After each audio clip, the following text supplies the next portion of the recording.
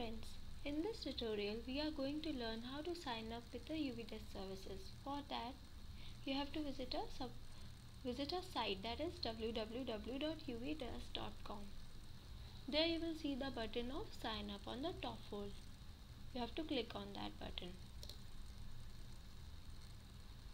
A sign up form for registration process will be displayed on screen after clicking on sign up.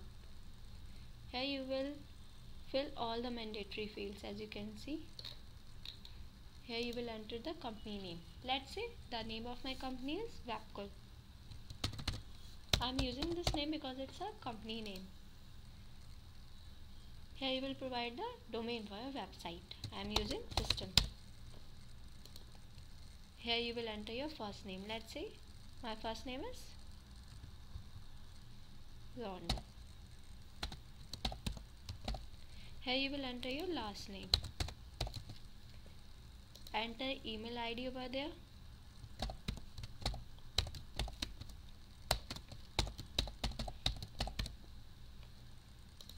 Fill your contact details after that. Here you will set your password for your account. After that, click on create an account button. A message for setting up an account will be shown on the screen. After that, you will be directed to the page where you can create your first mailbox. Here you will enter your support email address. Let's say my email address is.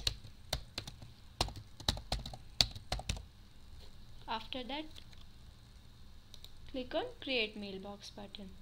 If you want to create your mailbox later, then you can click on create my mailbox later. But right now, click on create mailbox. This is the dummy mail which will have its usage when you configure your mailbox with Yahoo, Gmail, etc. After that, click on launch your app.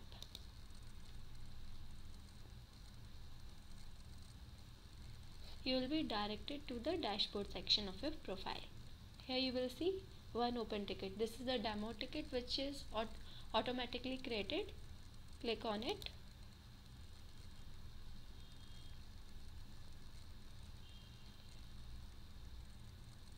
You will be redirected to the ticket list page. Here, click on the ticket ID. This is the demo ticket which is automatically created for welcome. These are the mandatory features for setting up your UVdesk account. First is mailbox, as you have already created the mailbox section. Say basic configuration. Here you will edit your company settings. Ticket type, you will create numerous ticket types based on your support request. With customize your portal, you can rebrand your portal with fresh themes, beautiful colors, which we will discuss in our other tutorials. Thanks for watching this video.